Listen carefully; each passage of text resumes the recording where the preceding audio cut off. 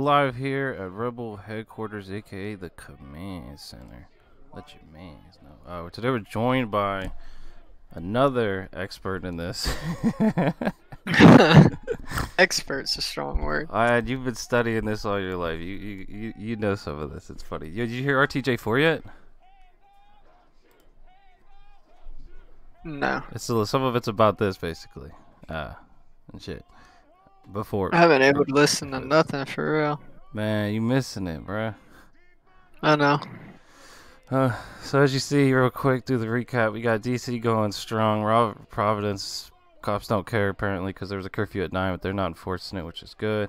San Fran, at least yet. Columbus is massive again. It's beautiful. Austin, they've been going hard the whole time. New York, can't tell because this dude's like weird.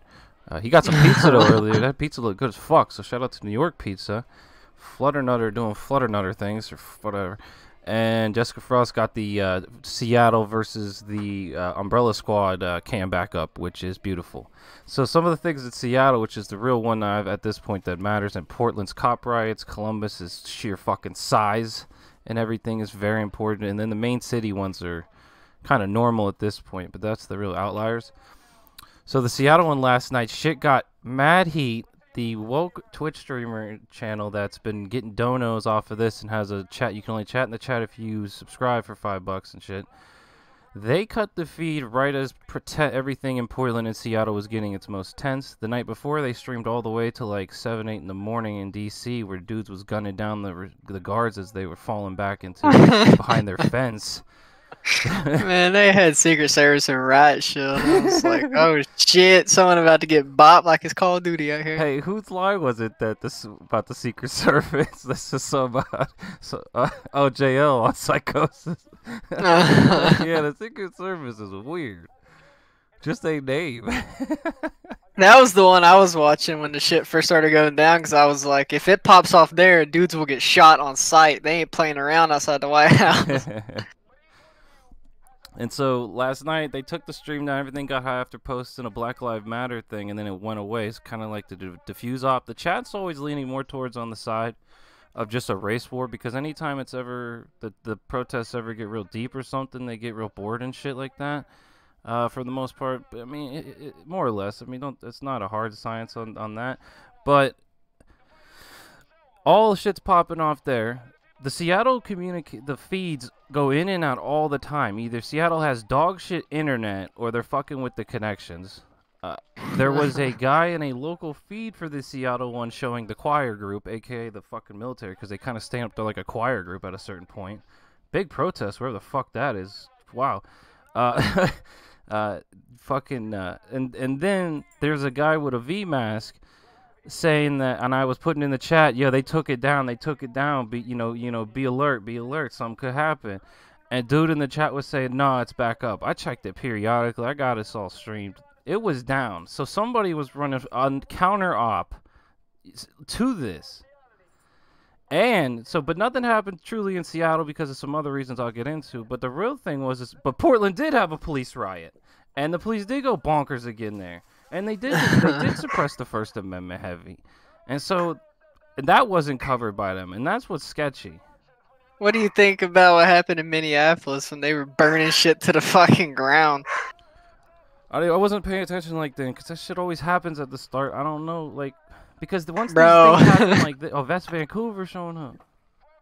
Bro, in Minneapolis, at one point in time, they had a gas station, a post office, a Wells Fargo, a Arby's, and like an office supply store all on fire at the same time. Yeah, I mean, as you saw, America will burn a whole fucking country down in the Middle East for something that comes out of the ground. I don't trust anything at the start of these when shit's getting hectic and as you saw in the bigger cities with the looting, they just let them loot. There's like 60 billion cops on the dick of peaceful protesters, but not one waiting for looting. That tells you everything. Yeah, Minneapolis, like, they just gave up, man. They were like, you know what, you can loot. They just gave up, man. For like 6 hours straight, they were just out there doing what they wanted to that city. You know, and they looted that liquor store. There was motherfuckers carrying so many cases of beer they could barely walk. This one dude came out with like 4 cases of Corona. It's like, what the fuck? when they looted that fucking office supply store. Dudes are carrying like printers in each hand. These two dudes got the safe out and rolled that bitch out into the street. Have you seen and we're trying to open the safe.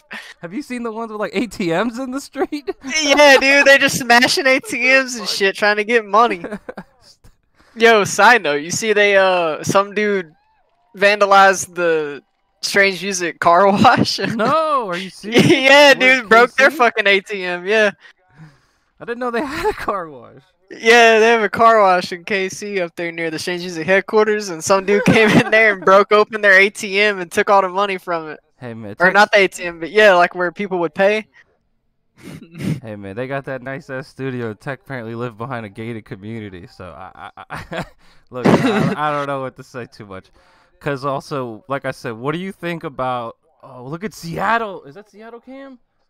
Oh my God, we've got fucking 4 different viewpoints in one cam. I said, dude, this is the counter. This is Rebel headquarters. You don't understand. We got these assholes on every angle. Whew. Wow. I had to go over to my grandparents' house to print something off yesterday, and he had on Fox News in the Oh background. gosh. Oh my lord. Oh my lord, the shit that I was hearing. Why? What were they saying? I don't watch that shit because I hate watching propaganda for no reason. Oh, me too. I wasn't watching that. They just had it on when I went over there. And I think it was Tucker Carlson on when I went over Was there. it the CIA guy? Or what's that blonde bitch's name? Oh, I don't know. I don't know her what name the fuck is. would I know? I just know Tucker because of his foreign policy. But yo, I put on my Twitter. He had that CIA dude, and that CIA dude was clutching his pearls. It was funny. The CIA is scared.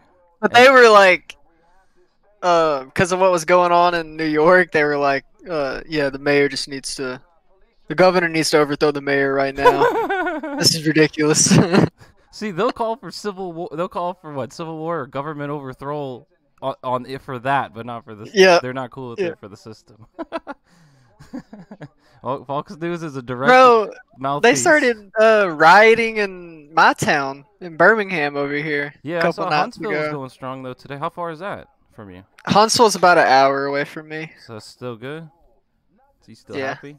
All right. So what happened where you're near you? So in Birmingham's like 10 minutes down the road. Like How that's big the is city I live in is Birmingham. Birmingham is, I think it's the second largest city in Alabama. Where's the college? It's like, what? Where's the college? The college? Where's Alabama University? It's like Saban. Oh, there's University of Alabama Birmingham, UAB. No, but where's Saban? I mean, what city is that in? Do you know? That's I don't in know. Tuscaloosa, which is about 45 minutes from me. What? You are near everything. Holy hell! Or is Alabama just all that tight or something? No, For it's the just populations? all that shit's kind of in North Birmingham where I live. Oh. Well, I live like right smack in the middle of it. So Huntsville's about an hour north of me. Tuscaloosa is about 45 minutes south. I live in Birmingham. So I'm like near all the major cities, and I live in one of the major cities. But yeah, they. What was funny is I was talking to a coworker while they started rioting and shit in Birmingham, and there was like some regular customers that came into Hibbett's that were on the TV. I was like, I know that dude. What's he doing? He just threw a fucking brick through a Chick-fil-A. What are you doing? Fuck Chick-fil-A. Yeah, dude, they started. So in Stupid. Birmingham, there was a People's Bank that got completely fucking vandalized. There Good. was That's a good thing, I think. I'm pretty sure. an ATM right outside the People's Bank that got fucked up.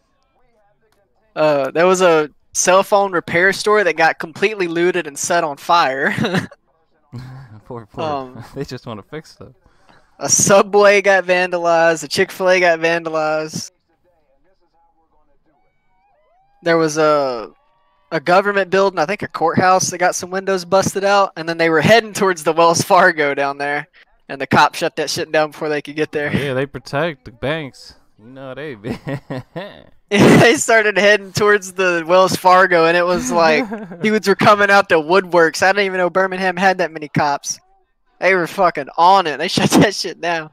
I thought we were gonna be Atlanta for a second, have armored vehicles in the streets. They had people posted. Now there's a curfew in Birmingham. You can't, if you're caught out How do you in feel about? Birmingham past 7, Good. you're arrested on site. How you feel about the police state telling you can't go outside after a time?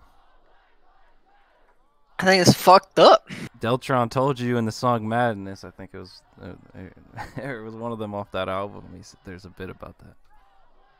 Like, it's fucked up because right as stores were about to open back up from COVID, now everyone's got to obey by the curfew and close early again. Good. You gotta introduce a little chaos in order to get upset change. The established order. Exactly. What is that from? Is that what? That's the. You remember that Chris Webby song that had Locksmith and Jaron Benton on it? I don't know. Oh yeah. Oh, they the sampled. Yeah. Yeah, they sampled the Joker line at the start. Okay. Yeah, that's what Bruce showed the picture for us, but I don't remember it too well. I just know it was good.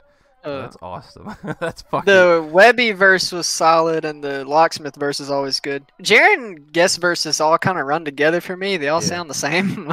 What did you hear the one off that John Connor album with Locke and Jaron? It's the same thing. I feel like I did. Connor destroys it. Benton's okay, and then Locke destroys it. Jaron really shines on his solo albums when he makes music type of thing. When he's making songs. But his guest verses are kind of whack. Yeah, because he's not a lyrical dude. This is true.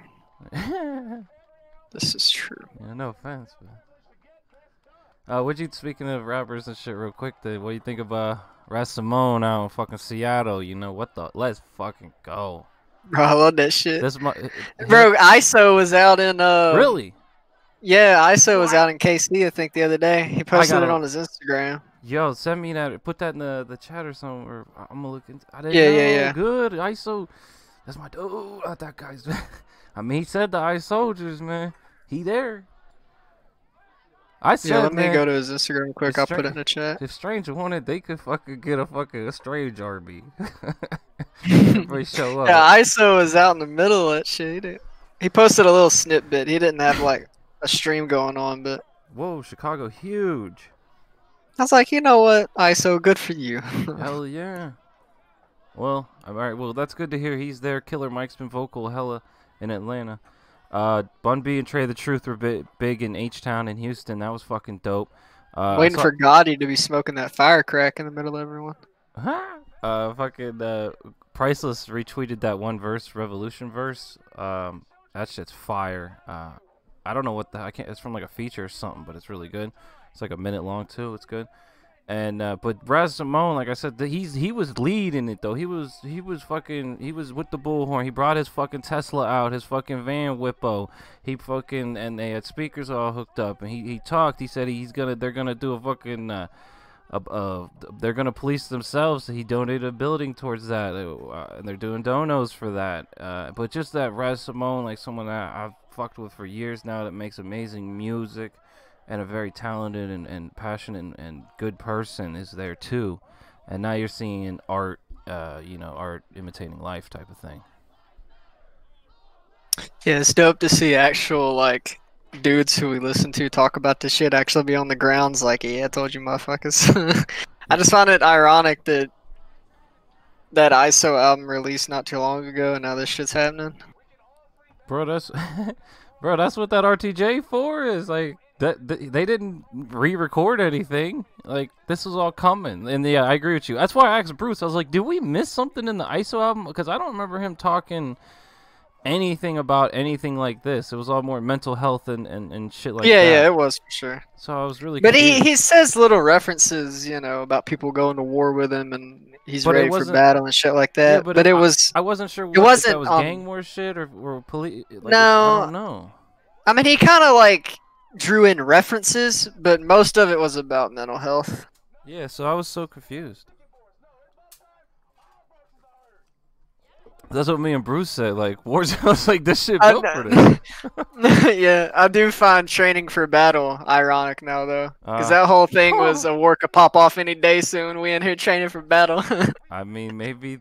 Well, there you go. You might be right then. Maybe there was some hints. That's a good point. I forgot. That song, I said... That song was fucking insane. Like, you see all the shit going down with Drew Brees. Somebody commented it best. He just put a hit out on himself. Yeah, he did. I was like, what a dumbass. Like, what are you doing? Fuck. Saints dropped his ass real quick. They were like, we ain't dealing with this PR. Bruce said, I think Bruce said Michael Thomas was gunning him down. There was several dudes gunning him down. Josh Jacobs was gunning his ass down. Well, he in Oakland people don't fucking play. He's from Bama. Oh, is he? Okay. Yeah, he's from Mobile, Alabama, which is about a 2-hour drive from me down south. Dope. He played at the University of Alabama in Tuscaloosa and then got drafted by Oakland. He was gunning Drew down. It's like, you go, boy. So you saw Aaron Rodgers, what he said. He did good. Very good, actually. Yeah, I saw what Aaron Rodgers That's what said. I said. People don't even gotta like support if you just do what Rodgers did and just be respectful, like that's what you do. But that's a lot to ask. I feel like that's what most people try to do, and Drew's just so. I think it was Josh Jake. No, who was it? Who was it? It wasn't Josh Jacobs. Somebody came out on Twitter when the Drew Brees things first dropped, and he was like, "Does this really surprise anyone? All these white quarterbacks got to be Captain America." I was like, "Oh, damn!" I said they're firing shots. I said Drew Brees is more upset. More upset about. I don't remember the phrasing, but it was just that he was more upset about the illusion of freedom that than the reality that America is 1984 or something like that. That's another way to phrase it, though. And I was like, exactly. Like, they're just in denial with reality. But what do you expect from, like I said, what do you expect from a guy that gets a fucking record and the whole time stops for like 10 minutes and he hugs and kids and shit? What do you think that guy's going to be sympathetic to reality? Come on. You make these people, so it's gay witches against white supremacy. I don't know if they're legit, but it's funny. Oh, I can breathe it. And then, cause you saw what Roger said, and then I heard Sims. I only heard him like for this week. Really, I haven't been listening to anything else but this or something to take my mind off of this. Either way, so I don't sports and hearing Sims talk about it. But he did say that he's in the locker room. You know, some of his best friends were black. You know, like they talk. It was like if Sims and the big one though is Sims smokes weed. He understands that the whole drug war is bogus shit to fucking enslave people. Like Sims can get it from different angles. It's like, you know, there's no excuse. Yeah. Like Sims has a brain, but that's because he smoked. You know, Cuzzo. I'm trying to post this in the Discord real quick. Take your time. I'll watch it after this when I stop recording, I guess. It's a big one in Chicago. Providence still. So.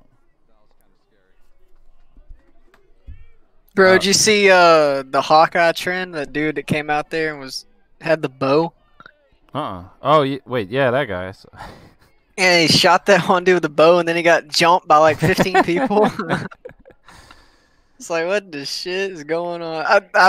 People tweaking. The dude in the background, he were yelling like, "Oh, put the bow down!" And he shot that one dude, and you hear one guy in the back, "Get him!" Just fucking hopped his ass. I mean, to be fair, he shot first, right?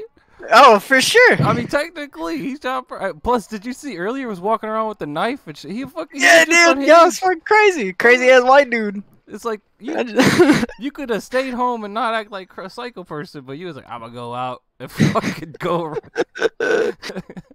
Just that dude in the background, man, had me dying. Get him! And then all of a sudden, people just go swarming out from, like, not even in the screen, just came out of nowhere, just hopped his ass. Dude, there's been tweakers, man. There was a tweaker chick breaking shit in Portland the other night. And in fucking Seattle, this dude named Mustard Seed. I don't know if this dude was trolling, if it was a comedy bit, if the guy really was a tweaker, but he gave the most fucked up speech for like 10 minutes and just kept going on. During Raz and Simone's shit. And he really killed the vibe. He was talking. Just homeless on it, dude. Shit. Yo, but I put up a vid on from Seattle from last night. They when everything was really tense. At one point, though, some guys jumped the fence, one with an umbrella and one with a bundle of flowers, and started laying them down throughout the area. And after that, that was kind of when everything kind of changed. Everything went towards peaceful.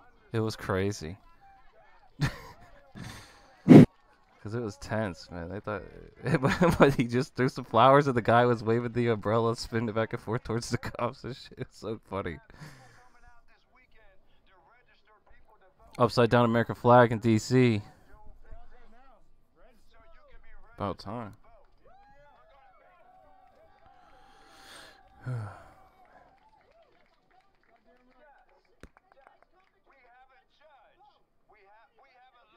Man, I missed the fucking.